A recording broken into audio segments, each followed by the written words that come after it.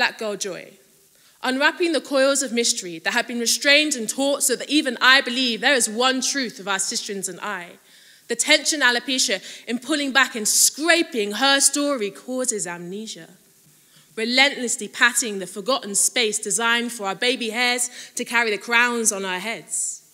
The immediate gratification tries to buy us off with plastic replicas of our Black Girl Joy, polluting the universe we call queen, with throwaway comparative concepts of how we should smile, injecting us with an abundance of insecurities that loud girls are crazy, big girls aren't sexy, natural hair is unruly, white is all beauty, black suffering is the only story.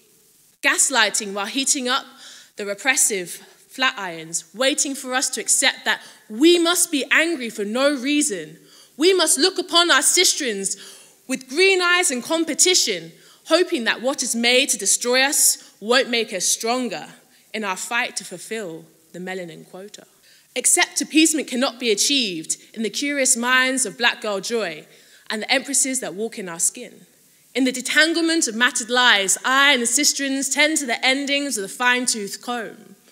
In the releasing of generational poisonous practices, there are many truths to realize that not all is good and beautiful is fair.